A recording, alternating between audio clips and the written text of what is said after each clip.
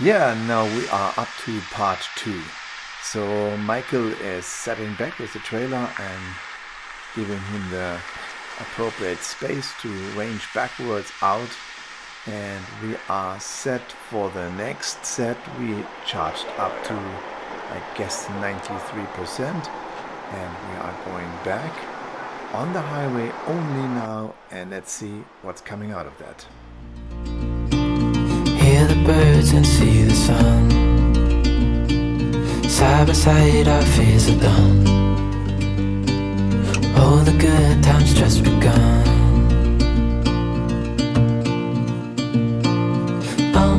We know what we have, let's hold on tight. Found what we're looking for in life. Ready for you whenever you are. Turn around, I'll step in on the other side, please.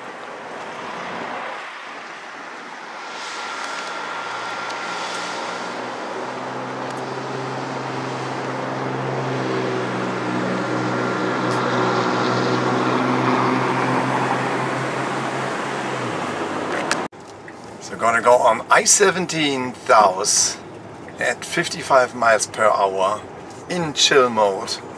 And it goes a little bit downhills, and I give you the figures also for what the elevation is in New River and the elevation at my home. So we are all set. Okay, we're gonna go 55. It's gonna be tough. We know that. So probably they will honk the horn. We don't care. So, but we want to get most efficient, longest way possible. So it will be 43 miles in total distance. Yeah, 43 miles, and we should end up in 74% now. It's already got a little deduction, and we do have air conditioning on. It's still 91, and the air conditioning is on 73. Okay. Yeah, there was a lot of Tesla talk. Those young guys from North Carolina or being here in Texas and then come here, so they had just rented out from Turo a Tesla and drove around with us, and we gave them some tips. Good, it was the first day for them, right? Yeah. Yeah. And we also ran into someone with a used Model X he bought just 2 days ago. Yeah. He's waiting on the truck, which got delayed, so he's waiting on the X, and his new X got delayed. So he just bought a used X to tide him over until the new ones come out. Yes. Well, you get some experience already with the car, right? Yes, and we helped him out. He wanted to extend the distance between his car and the one in front during Navigate on autopilot, because he felt he was tailgating too much. So we had to teach him to turn the knob. Oh, you did that, yeah? Okay, a little more distance. Yeah, cool. Yeah, that is turn the knob on the Model S and X, and then turn here, no, shift left and right on the 3 and on the 3 on the Y. Yeah.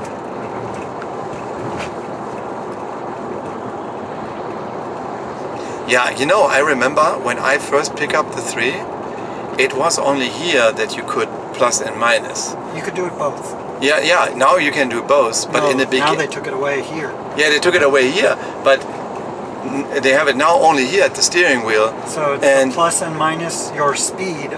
Yeah. While on autopilot, you no longer have buttons on the screen. You have to use the right thumb wheel. Yeah, right thumb wheel. And you know, it was not at that right thumb wheel, and I think we made a suggestion there. I said, you know, it would make sense to have it here directly at the thumb wheel, if there's a possibility to do that. And actually they did. Yeah. And we are here at New River, coming up to Anthem, and then we're going on I-17 and then 303. So it's 75 here. We are a little bit crawling with 55, but you know what? What the heck? And there are 2 lanes left of us, and you can pass us if you want to. So only if you have, I think the Arizona traffic law says, if you are building lines behind you, then you should move to the right.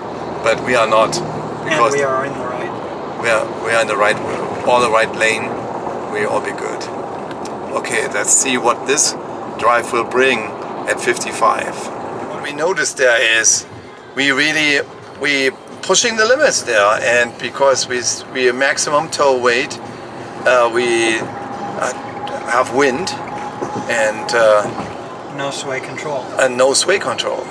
And because of that, I think it's driving very smooth, astonishingly smooth. I think Tesla was pretty conservative if they gave us 3,500 pounds for that. It might be able to even to pull more. So we keep driving 55 here, even people passing us. Here's 45. So now it's 55. Yeah, now it's 55. So, and I think I'm astonished about how smooth the car is driving at that speed with this big trailer behind. Yeah. So it's and it's not only the weight of the trailer, but the size of the trailer. The trailer is fairly long compared to how long the car is. That's true. I think the trailer is 19 feet. And the car is only 11 or 12. 12, yeah. Yeah, so that's quite a distance apart. So we have a much longer trailer as the vehicle pulling it. The good thing is that Model Y is also pretty heavy. Yes. Right? So we have basically a heavier car and a lighter trailer. Now European trailer are way lighter, so that's a difference. Right. European trailers are more like mine. Yes, correct. So, and they're built aluminium frame, fiberglass, and some other polyester or plastic elements there. They're not building much with steel frame and wood for the house trailers. Yeah, we are now back on 303. This time we don't go through New River Road. We are just going on 303 the same way back, and then we find out. So you probably know the technical data. So it is 75 kilowatt hours maximum battery. But what is the usable capacity? Do you know that? It's probably about 70 kilowatt, right? I know that the newer Model Y, the brand new Model Y is above 75 battery with 75 usable. Okay. There's a 70. So the newer one has 75 usable. Correct. Yeah, so then it must be probably between 78, close to 80, something like that, because they usually reserved there at the end. Yeah. So we see the beautiful Arizona as it always is. Nice weather there, over 30 degrees, and desert landscape. And we are in Mike's nice car. We made it, we are back. And we estimated about 50%, right? Something like that. Based on our trip up, yes. We guessed 50%. We guessed 50%. We should come up with 74, but that's not true. We know that because that is on the regular consumption. And that's about the trailer now. And hey, this is how the trip looked like. So we charged up to 90, I think 97% or so. 96. 96. And then we are on 49 now. And how much did we drive?